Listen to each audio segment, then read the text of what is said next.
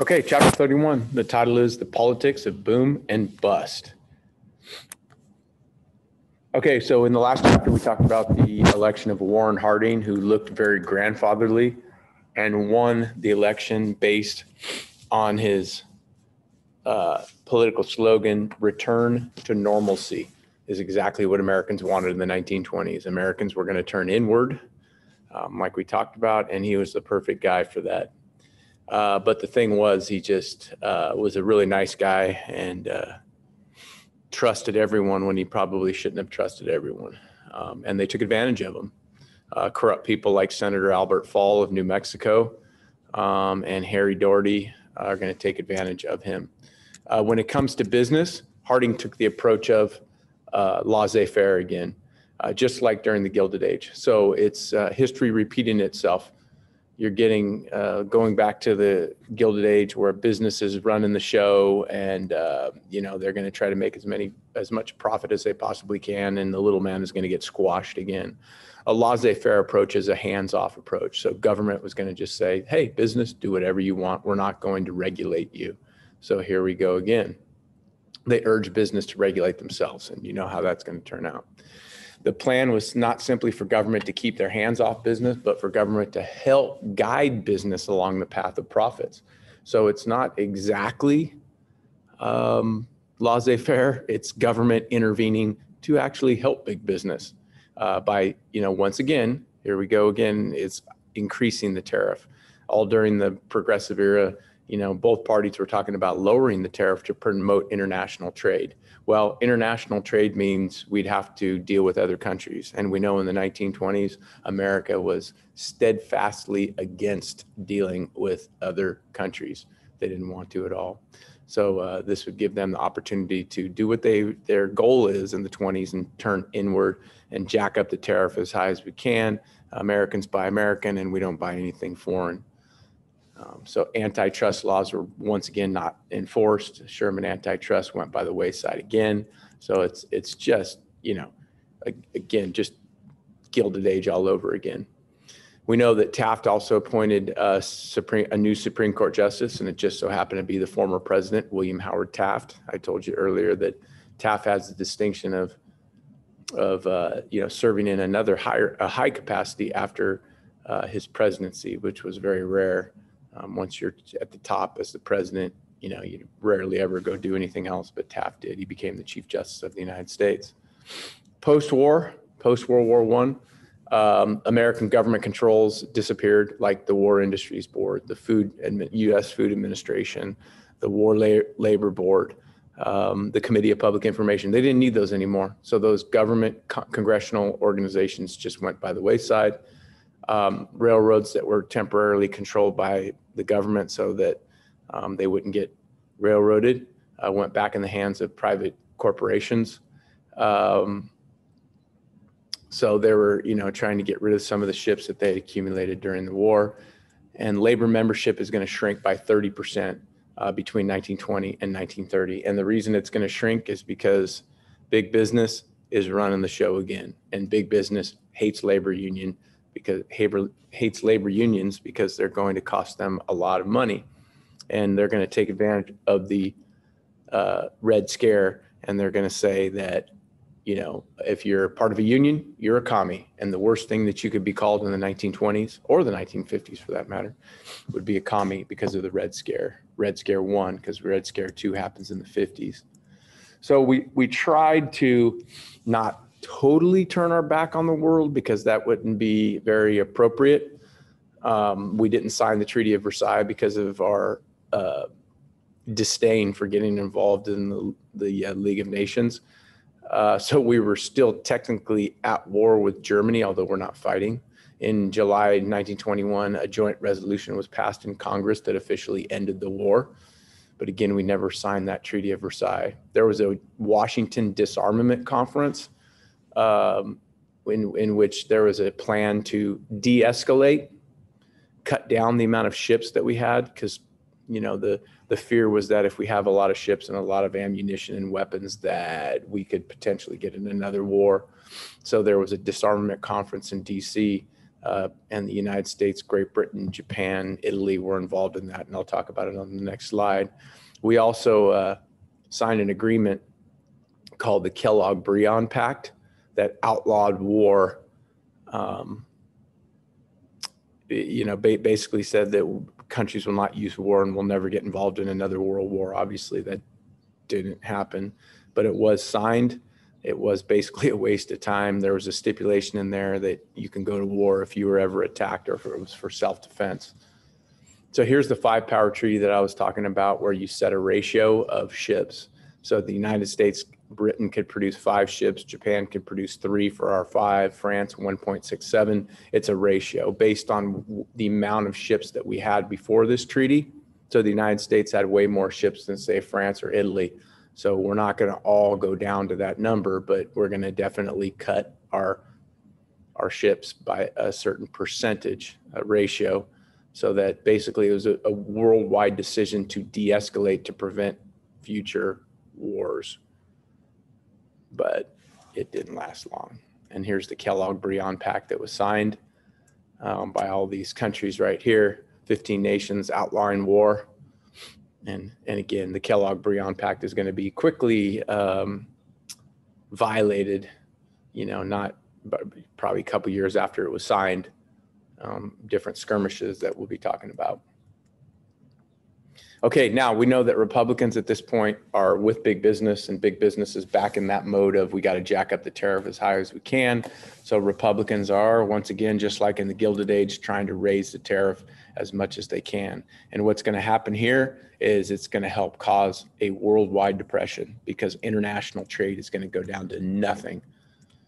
The Ford-Macumber tariff was passed that went from 27% to 35%. We know that the McKinley tariff earlier was up a lot higher than that, but during the progressive era, the tariff went down. Now it's on its way back up. One of the biggest scandals in presidential history, I mean, there's been a lot of them, but the Teapot Dome scandal was happened under the nose of President Harding. He didn't know about it, but that's never an excuse. If you didn't know about it, if you're in a leadership position and you didn't know about it, you should have known about it. Albert Fall, Secretary of the Interior, who's in charge of all the natural resources in the country, leased land in Teapot Dome, Wyoming, and also in California, Elk Hills, Southern California, to an oilman named Henry Sinclair and Edward Doheny. But what they were doing is they were allowing private companies to come and illegally take oil out of the ground and sell it on the open market. And then they'd pass around money, as hush money, so people wouldn't say anything. So it was an unfortunate scandal. And it resulted in arrests later on. But obviously, Harding claimed he didn't know about it. But before this whole thing came out, he's going to die in office. Let's talk about President Harding's death. It says here, President Harding died in bed in San Francisco in the Palace Hotel. He had been sick with pneumonia a few days before. Doctors pronounced that his death was due to a stroke. Harding's death occurred before the full scope of the scandals that had taken place during his administration were known. It is a strange and mysterious death. So here's what happened. Within minutes of Warren Harding's death at either 7:10, 7:20, or 7:30 on August 2nd, 1923, rumors began to circulate. No one present at his demise could give the correct time of death. No one seemed to be sure who was on hand in the San Francisco hotel room when he breathed his last. Most of all, the 4 physicians who had been caring for Harding for the previous week could not agree on the cause of death. It had something to do with his heart. On the other hand, perhaps it was a stroke. Alternatively, it could have been both exacerbated by a ptomaine poisoning that may or may not have experienced a few days earlier in Vancouver. Despite the confusion over the time of death, surely an autopsy would resolve the uncertainty about what killed Warren Harding, except there was no autopsy. Mrs. Harding, the Duchess, as her husband called her, would not permit it. Within an hour of his death, he was embalmed, rouged, powdered, dressed, and in his casket. By morning, he was on a train and headed back to D.C. So, the thing about Warren Harding is he kind of fooled around a lot on Florence Harding. Has there been speculation that she did something? Maybe that she might have poisoned him or something, but that theory has not taken up much traction. But he did oftentimes, is well known and well documented, that he would oftentimes have affairs with different women. All right, let's talk about who took over for him. His vice president was Calvin Coolidge, and it was 2:30 in the morning on August 3rd, 1923. While visiting in Vermont, Calvin Coolidge received word that he now was president. He was very serious, and he didn't say very much. He was very, very quiet, kind of a shy person, but he became very popular because in the 20s, the economy was going through the roof. People were investing in the stock market. Things were going well financially in this country. They called it Coolidge prosperity. He probably had little to do with the prosperity. It just was what was going on during these times. It was just an up and down cycle in the economy, but he certainly got credit for it. And here he is shaking the hand of the winningest pitcher in baseball history, Walter Johnson. During this time, though, even though, people were making a lot of money and the stock market and business was booming, farmers were very frustrated. Farmers continued to produce like they did during World War I. Never had farmers ever been more successful than they were during World War I, simply because everything that they produced was bought up by the United States government at top dollar, because they had to not only feed our troops, but also feed the French and British troops in World War I. So farmers were just making money hand over fist during World War I, and there was no such thing as overproduction. We talked about the big O, overproduction, causing the big D, deflation, but that wasn't the case during World War I, because there was no overproduction. Everything they produced was bought up at top dollar value. Well, farmers, because they were in that mode of producing so much, continued to produce that much after the war was over. So once again, you're going right back to the way it was before, where the big O is going to cause the big D, deflation, and it's really going to hurt them. It's going to be a huge problem once again. Okay, in the election of 1924, Coolidge is running for the first time. He was the vice president, became president because of the death of Harding. A couple of his sayings: the man who builds a factory builds a temple. And then it goes on to say, those who work there worship there. So the importance of business. He also says, the business of America is business, and keep cool with Coolidge. Now, these Wilsonian type idealisms, whereas campaign slogans, are going to get him elected in 1924. But the biggest thing about getting elected in 1924 was the economy. People tend to vote their pocketbook. If the economy's going well and people have money, they're going to say, let's keep it going the way it is. And Coolidge is going to win this election in 24. The Democrats nominated a guy by the name of John Davis, and the Progressive Party nominated Robert La Follette. You remember his name. He was the progressive governor of Wisconsin. And there you go. There's your outcome right there. Once again, in 1924, I told you in 1920, Solid South was broken when Harding won Tennessee. No, right in 24 goes right back to Solid South. Americans in their foreign policy continue to preach isolationism, stay out, right? But we weren't afraid to go down to the Dominican Republic and Latin American countries or Haiti and those places. But when it came to Europe, we wanted to stay out. Here was the Dawes plan, and basically the international financial system. The United States was driving this, really. We were giving $2.5 billion in loans to the Germans, who were then turning around and paying $2 billion of their small price of their $31 billion that they were owed. They would send that to the Allies. The Allies would then send money to the United States. Now, we convoyed goods over there to the British and the French, and we weren't doing that for free. We told them that they were going to have to pay for this at some point in time. So this is what they're doing. So once again, we would turn around and give loans to Germany to pay back the Allies, who would then pay back us. And this circular system of money kind of kept things going. Now, when the Depression hits in the 30s, this all goes to hell in a handbasket. We don't have any money. We're not giving loans to Germany anymore. The German economy is in the toilet, so they're not giving the Allies any money. And the Allied countries are also engaged in a depression, so we're not getting money from them. It all comes to a stop. So it's like riding a bicycle down the street and someone sticks a, broomstick in your spokes of your bike. You end up going over the handlebars. That's what's going to happen to the international money system during the Great Depression. And in Germany, boy, did they ever have problems. Because they weren't getting money from us, they just started printing out more money. It was $1 was worth 100,000 marks. People were using their money, their paper money, to stay warm, throwing it in the furnace as fuel for a fire. Take a look at this hyperinflation. In 1914, there were 4.2 German marks to the dollar. In 1919, 14 marks to the dollar, 76.7 in 21, 4 million in 23. But look at that. I don't even know what that number is, but it's a lot.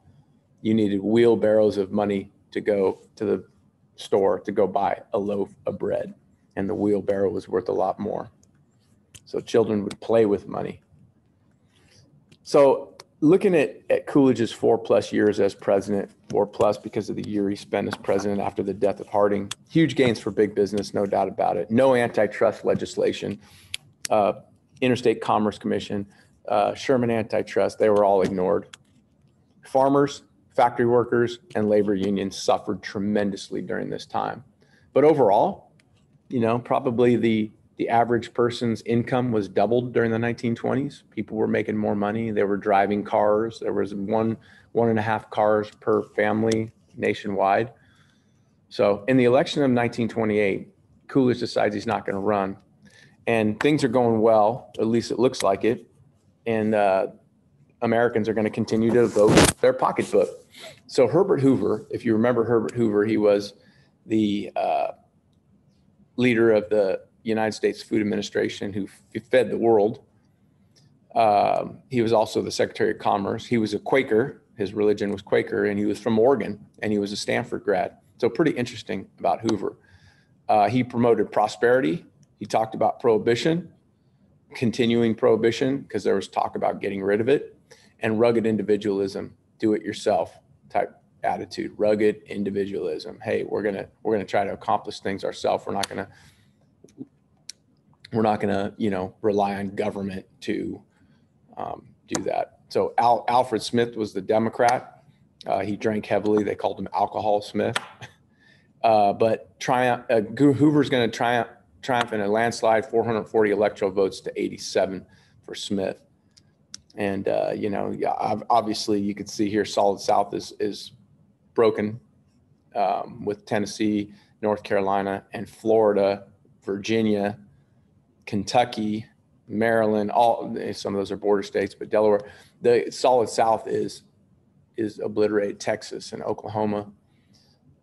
So now you just goes to show you how popular Hoover was and how many people felt good about the Republicans and where the economy was going. Little do they know, everything's going to blow up. Everything's going to blow up. We know that because we know history. We know that the Great Depression is looming large.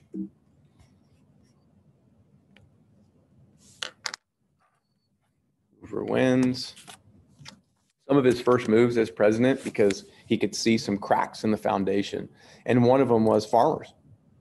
And farmers, were very much hurting. He promoted co-ops where farmers get together, form alliances with his Agricultural Marketing Act. Basically, it was designed to help farmers help themselves.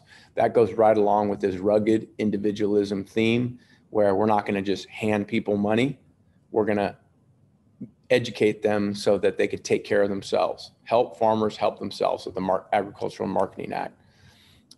He raised the tariff huge amount, unbelievable, the highest ever peacetime tariff in American history, the Hawley-Smoot tariff at 60%.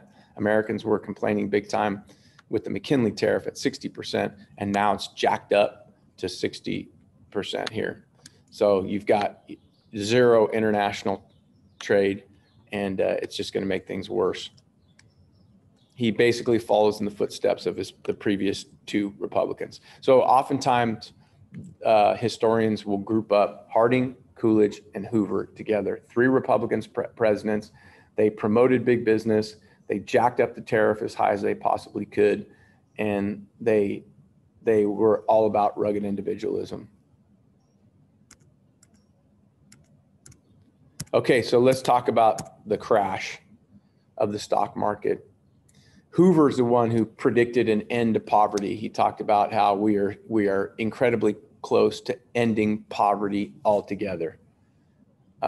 So he predicted the end, but that's not going to happen. That's very ironic. All of a sudden, it was an anomaly. Everybody wanted to sell their stock. No one wanted to buy it. If everybody would continue along the path of just buying stocks and staying true, then the stock market wouldn't have crashed. But remember, there were so many people that were buying on margin, the true value of stocks were not known. So when the stock started to come down, then people wanted to get out from underneath their stock. So they wanted to sell it quickly so they could pay off their on margin loans. Remember, you can, if you put in $1,000 and it looks like you had $10,000 in stock, and then whenever you make a profit, you paid back the rest of that $9,000. The rest of it is profit. Well, when the stock started to go down, there was incredible, intense panic that happened in the stock market. And the next thing you know, everybody wanted to sell, nobody wanted to buy, and the stocks by the hour just continued to plummet and plummet and plummet. And millionaires became penniless overnight. The suicide rate on these days during the crash in October was super high. People were jumping out of windows because they lost everything. By the end of 1930, 4 million Americans were jobless. And 2 years later, that number shot up to 12 million. 1 in every 4 Americans at the height of the Depression were out of work. That's 25% of the population. 5,000 banks are going to collapse. People are going to rush to try to get their money, and the banks are going to close, and everybody's going to lose their money. It's not like their money was protected like it is today. You could see these pictures, and you could just feel the panic of people during that time.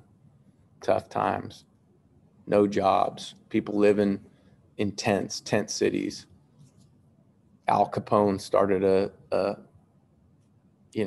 free soup kitchen where people could wait in line and get breakfast. You could see the volatility of the Dow Jones from 1927. It shot up big time, and it was at its height right before 29. And then here's Black Tuesday right here, where it just came crashing down, and then it just continued to come down, down, down.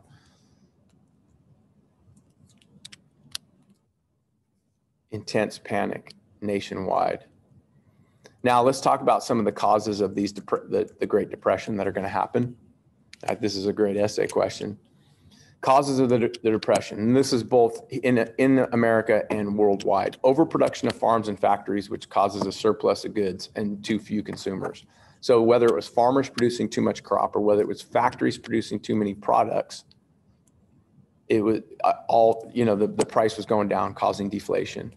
Unequal distribution of wealth caused by people like the Secretary of Treasury, Mellon, whose idea was, hey, let's put money in the hands of rich so they'll open up factories and they'll provide jobs to Americans and the money will trickle down, the trickle-down effect. That's unequal distribution of wealth. Too much money in too few hands. Overexpansion of credit. Too many people buy now, pay later. Technological unemployment. Machines are taking over for people, providing less jobs. So that's why one of the major reasons for unemployment. The circular economic problem, the Dawes Plan, where everybody stopped paying, including the United States. The lack of international trade due to super high tariffs, like the Fordney-McCumber tariff and then the Hawley-Smoot tariff at 60%. And of course, the crash of the stock market contributed to this. The Great Depression was coming no matter what. The crash of the stock market just made it worse. I mean, the Great Depression is happening worldwide.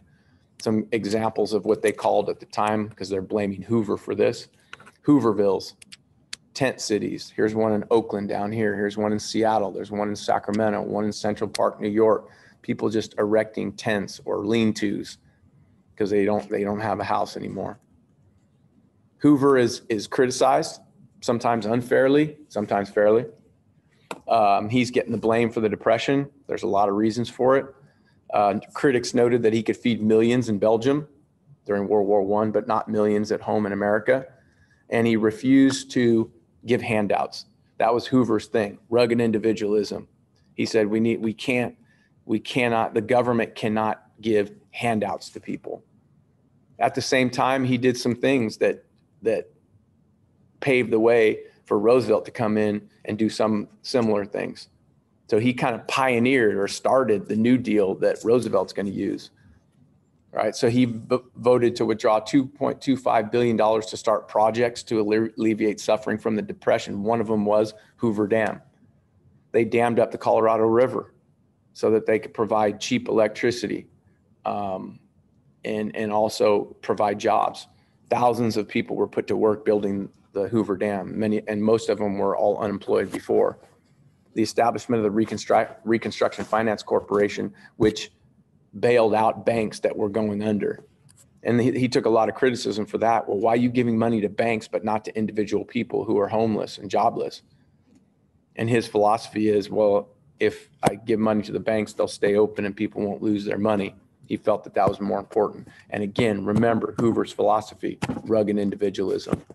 So we'll talk when in class about Hoover Dam, but this is Hoover Dam. These are intakes right here. The water comes into those big intakes. They come down to the turbines. The power of falling water turns to turbines, which provides the activity to provide electricity. And there's the big, huge dam that they built that thousands of people were put to work doing. There it is under construction right there. We'll talk more about it. You can see how massive these intakes are, where they take the water in and send it to the turbine. Here's where the dam is. The water's backed up here. Here's the intakes. The turbines are underneath the dam. The bonus army, just an example of people that are down and out. Many very similar to the Coxey's army, Jacob Coxey, back during the Depression in the 1890s. Many veterans who had not been paid their compensation from World War I marched to Washington, D.C. to demand their entire bonus. The bonus expeditionary march erected unsanitary camps and shacks and vacant lots, creating a health hazard and annoyance. Riots followed after the troops led by General Douglas MacArthur came in to intervene. An 11-month-old baby died from exposure to tear gas. So in an attempt to get the bonus army, who was just out there demanding their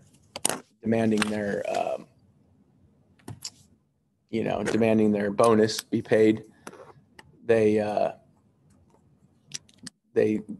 government sent out the troops, and an 11-month-old baby died.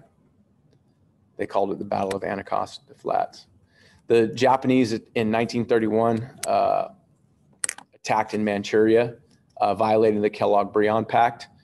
And this is going to be kind of a snowball effect. The Japanese are going to be very violent with the Chinese, and millions of Chinese are going to die at the hands of the Japanese. And it kind of opened the door for people like Mussolini and Hitler to do the same. And the League of Nations did nothing. The United States did nothing. So other countries are going, okay, so this is the way it's going to go. It's going to lead to future aggression. And you can see here the political cartoon. Japan invades Manchuria, and you had all these 9 power treaties and Kellogg-Briand Pact that were violated because of that. All right, good neighbor policy. Hoover wanted to get along with Latin American countries, and he needed them for a trade partner. And then later on, Roosevelt's going to do the same. And here's another picture in there. Last picture here of Hoover Dam. And that's the end of chapter 31.